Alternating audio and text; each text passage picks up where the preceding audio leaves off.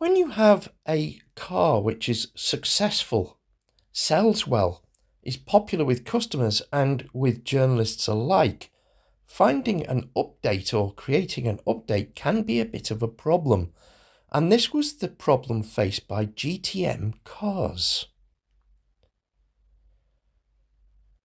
Peter Beck and Paddy Fitch of GTM cars had successfully updated the Cox GTM under their stewardship to include a chin spoiler at the front, 13-inch wheels instead of the 10-inch originals, and also they'd beefed up the separate chassis and increased the strength, and as a happy side effect, that had brought the balance closer to the ideal 50-50 weight distribution.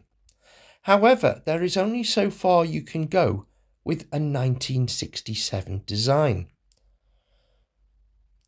The partners turned to the leading designer in the kit car industry in the UK at the time, Richard Oakes, who'd already got quite a reputation for creating classic kit car designs, starting with his own Nova, which went into America as the Sterling and Australia as the Eureka.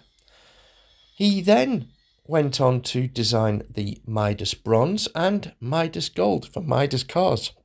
Again, both regarded as classic British kit cars, and both of those were GRP monocoques, something that the new GTM was also to gain.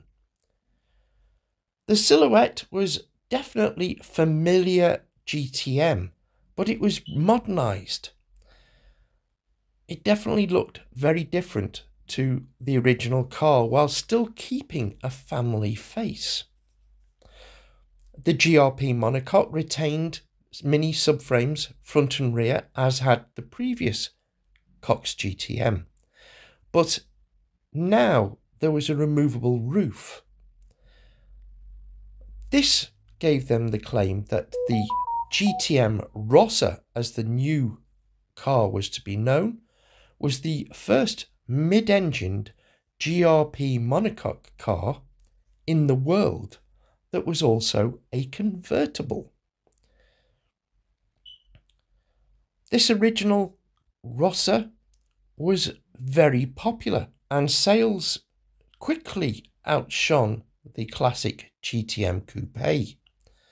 When they later came out with the Mark II that you can see in the pictures, which included faired-in headlamps instead of the original upright headlamps, exposed headlamps of the original GTM Rossa, the family look that was to evolve into future Rossas was established, and by now Rossa sales had outstripped the coupe by such a degree that the company sold the GTM Coupe project on to a new owner. With the focus now on the Rossa, work began on the updated Rossa to include the K-Series engine used by Rover in the Metro. This meant an increase in track and also slight increase in length. The nose was rounded off and the faired-in headlamps were modified again, but it retained that same GTM Rossa look. It also retained the removable hardtop. I was lucky enough to get to drive a GTM Rossa when I was producing Kits and Cruising for the Men and Motors channel on TV, and it impressed me greatly. It had a very stiff body with the roof attached. I didn't drive it with the roof off, so I can't really comment on that. The doors were large and easy access for a tall person like myself. The gear change, which was based on a mini rod mechanism, was a little bit notchy and probably the only thing that really let the car down. But the extra performance from the 1.4 K-Series engine in the light GRP monocoque made for very sprightly performance. The press liked the car too, and it was very well received.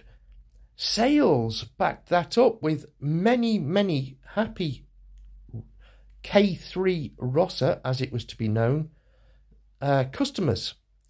And if you go to Kitcar shows even today, the majority of GTMs that you will see will be the K3 Rossa or the later Libra, which is another story again.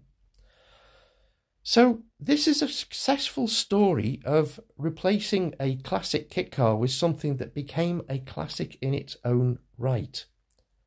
Hope you've enjoyed this video, and please hit that thumbs up to let people know that it's a video that you enjoyed. More importantly, hit that bell, spread the word, and leave a comment in the comments below. And tell us, have you had a GTM? Have you driven a GTM? And what were your thoughts? Billy says, please like and subscribe. Thank you.